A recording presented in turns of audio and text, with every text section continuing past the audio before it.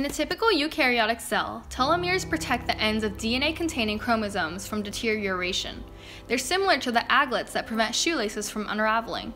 There are a lot of factors that affect this, but the basic concept is that telomere ends become shorter after each time the cell divides. In 1961, American anatomist Leonard Hayflick demonstrated that normal human fetal cells grown in a culture will divide approximately 50 times before becoming senescent. Senescence comes from the Latin word senex, which means old. The cellular senescence theory of aging states that organisms age because they accumulate senescent cells over time. These are cells that have stopped dividing due to telomere damage. So we've established that all multicellular organisms grow old, which almost always leads to death. However, there's a state known as biological immortality, in which the rate of the mortality from senescence is stable or even decreasing. That's not to say they can't die. Organisms that are biologically immortal are still subject to injury and disease. Turritopsis dohrnii, or the immortal jellyfish, can be found in the Mediterranean Sea and near Japan. It's part of the class Hydrozoa, a group of tiny predatory animals that are often found in huge colonies. Immortal jellyfish start out as fertilized eggs that develop into free-swimming larvae called planula. The planula swims until it finds a suitable place to settle, then metamorphoses into a fixed colony of genetically identical polyps.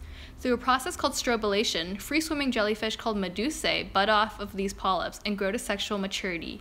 These bell-shaped creatures are only 4.5 millimeters tall and wide.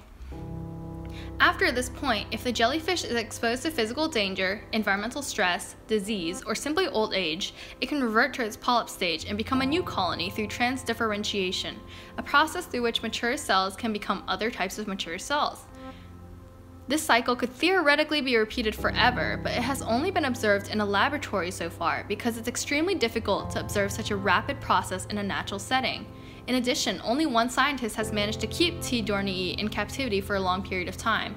Shin Kubota from Kyoto University has contributed much of her knowledge about these miraculous creatures. Scientists have a lot to gain from studying the transdifferentiation of this species because it could revolutionize using stem cells to treat dead or damaged tissue in humans. However, we haven't managed to figure out how to make humans immortal just yet. If you're looking to defy death, stick to skydiving for now. Thanks to the American Museum of Natural History and the World Register of Marine Species for fantastic information. This is Jessica Zong. Thank you for watching.